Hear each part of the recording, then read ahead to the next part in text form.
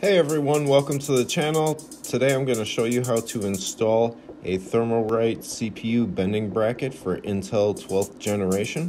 You're first going to remove your CPU cooler, and then you're going to remove the Intel ILM. And you're going to push that bracket arm down and release it.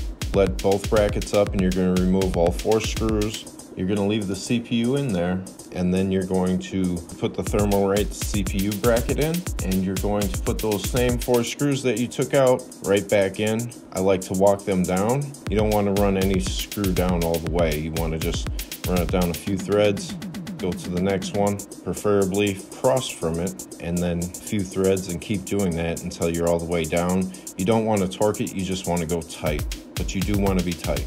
Then you can reapply your thermal paste, put your CPU cooler back on, and you're back in business. If you have any questions, leave them in the comments below. If I can help you, I will. Thank you for watching the video. Take care.